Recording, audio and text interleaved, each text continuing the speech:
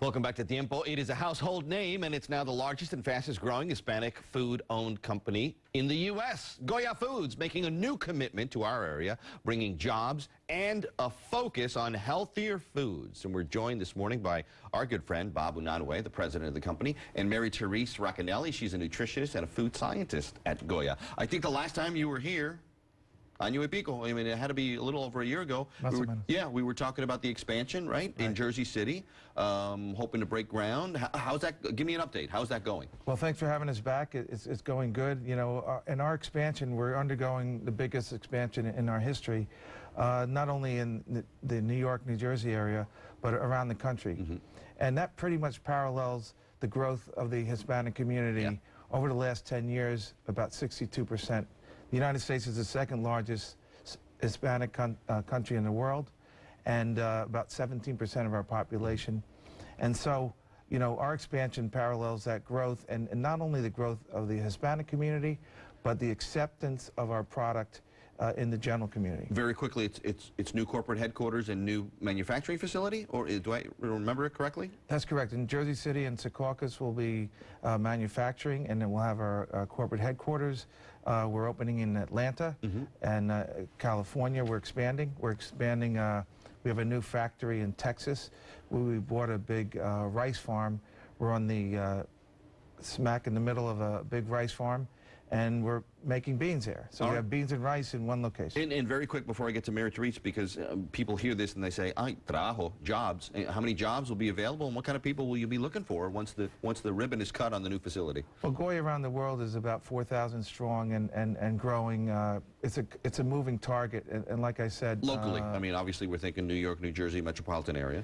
Several hundred jobs in the New York, New Jersey area. Ranging anywhere from cleaning services to food scientists? Well, you know, the jobs today are more sophisticated. Let's say, you know, MeriTerese joined us in nutrition, but we have a lot of computer jobs, logistics, a lot of what we do, moving product around, our marketing, involves sophisticated programs and being able to get the product to market in an efficient way and add value to the consumer. MeriTerese, you were brought on, it's only been a couple of months, right, since you've been with this company. With the goal and the mission that you've been charged with being what?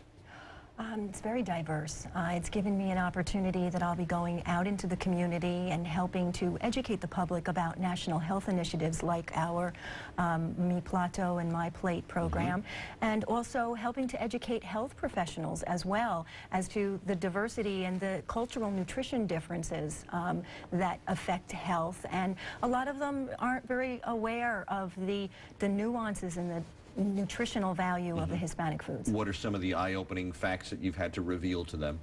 Well, I've been doing this for a very long time as a health professional and also as a consultant in the industry for about 15 years. So, particularly for Latinos?